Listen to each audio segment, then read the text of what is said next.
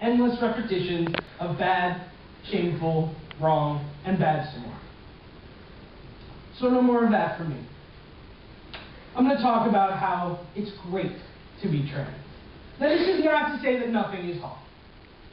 I've had hard times. We all have. We've all struggled. We've all second and third and eighth guessed ourselves and then finally come at great cost to a place of feeling confident in our identities, only to have some other person start the interrogation all over again. We've all fought with our loved ones. We've waded through a mountain of paperwork that never does what it's supposed to do. We've all felt unsafe. We've all felt out of place. We've all felt frightened. We've all been felt up by a TSA agent at 7 o'clock in the morning at the airport. Been there. We've all handled misunderstandings and mispronouns and mistakes. We've all been laughed at. We've all been asked who we think we are. Who we think we are.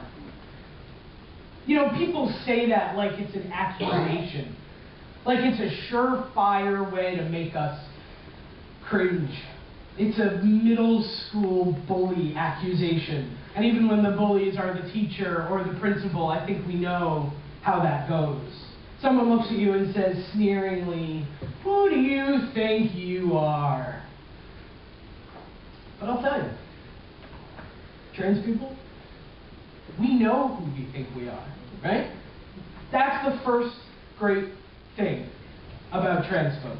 We have thought about who we are. We have thought about it a lot. We have thought about our genders and our bodies, but we've also thought about a lot of other things, haven't we? We examine every action, gesture, choice of work or hobby. We think about what we order in a bar and how we wear our scarves, sure. But we also think about how we want to be in the world. We forge a path. We have to, and it makes us thoughtful. It makes us all recognize that we do have a choice about most things, that we can define and then enact who we think we are. And this is valuable beyond measure. Many people grow up fitting more or less into their families of origin and the way they think about things and do things, and they're sort of away. Set the table, dress for church, study at college, conduct relationships, and that way is the right way, because that's how they've always done it. That's how their parents and grandparents have done it. There's no need to question the rightness of it.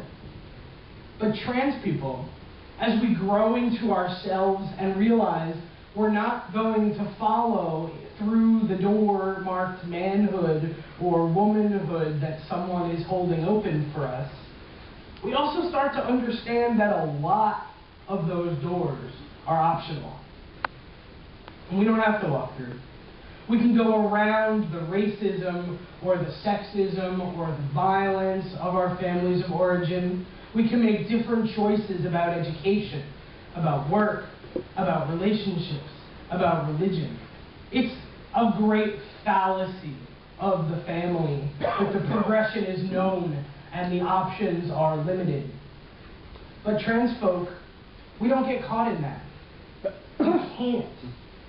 We learn early there is no one true way. And that people who try to defend the one true way are just scared.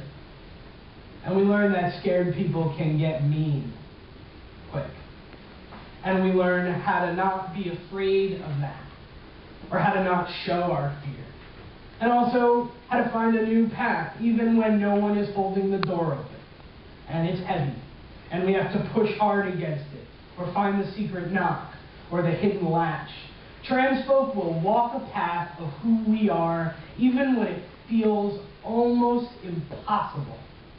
Because we do know who we think we are.